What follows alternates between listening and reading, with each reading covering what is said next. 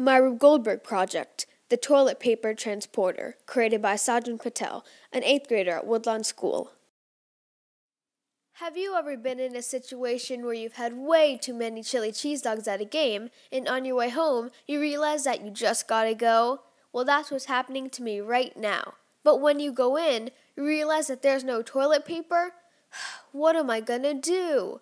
Well, luckily, I have a solution, thanks to Rube Goldberg. Call from Sajan to Rube Goldberg.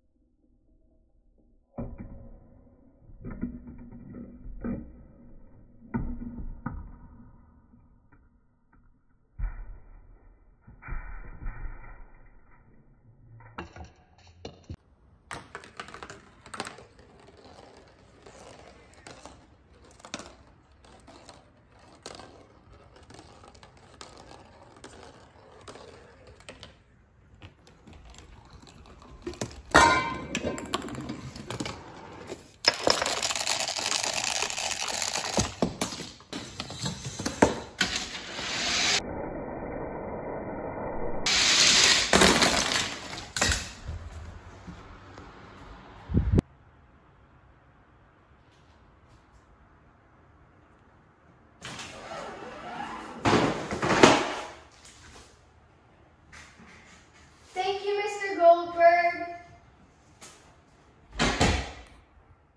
Step-by-step description of my Rube Goldberg project. The call I made to Rube Goldberg vibrates and causes the phone to slide down an incline and hit the dominoes. The last domino knocks down a weight that pulls down a piece of cardboard and releases a ball to spin around the pole. The ball then hits a lever, releasing a car, which is attached to a string that pulls up a flap using a pulley system and releases a metal marble. The marble rolls down several inclines into a curved noodle and onto a small contraption using a tube and a pulley. It then hits a ping pong ball, which goes down a spiral. The ping pong ball hits a rubber ball that goes into a water bottle, which makes it roll sideways. The bottle hits a lever that moves the car forward, and it pulls down a string of beads. The adjusted weight makes the lever shift and release a car that pulls down cardboard, blocking the roller coaster. The coaster zooms down and hits a box that makes the batteries fall, pulling down a lever that releases the cars down a long incline. One car will make it completely down the track, pushing and dropping a weighted cup. Gravity pulls this cup down, which lifts up the fan using a pulley system. The strong breeze from the fan pushes Rube Goldberg down an incline, knocking down the dominoes of cereal, which hits a roll of toilet paper that rolls down an incline into the bathroom. Thank you for watching.